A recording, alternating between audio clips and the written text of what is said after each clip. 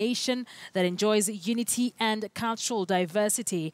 The president called on Kenyans to respect divergent opinion, which is entrenched in our multi-party democracy.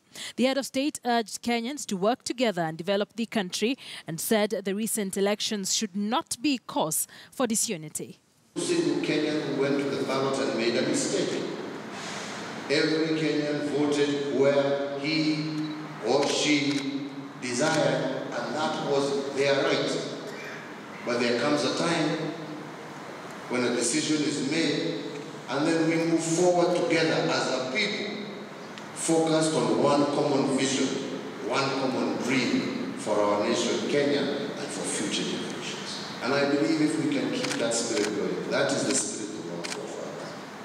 Our ability to agree to disagree when necessary, but to come together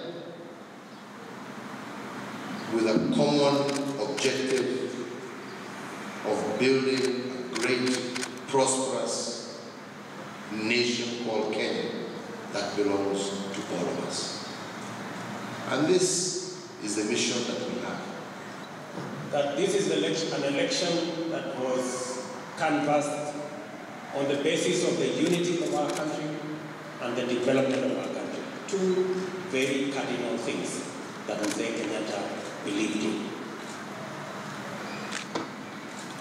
Now I want to say that I am confident that my boss, the President of Kenya today, is a man that we can trust to deliver on those two items upon which this election was contested.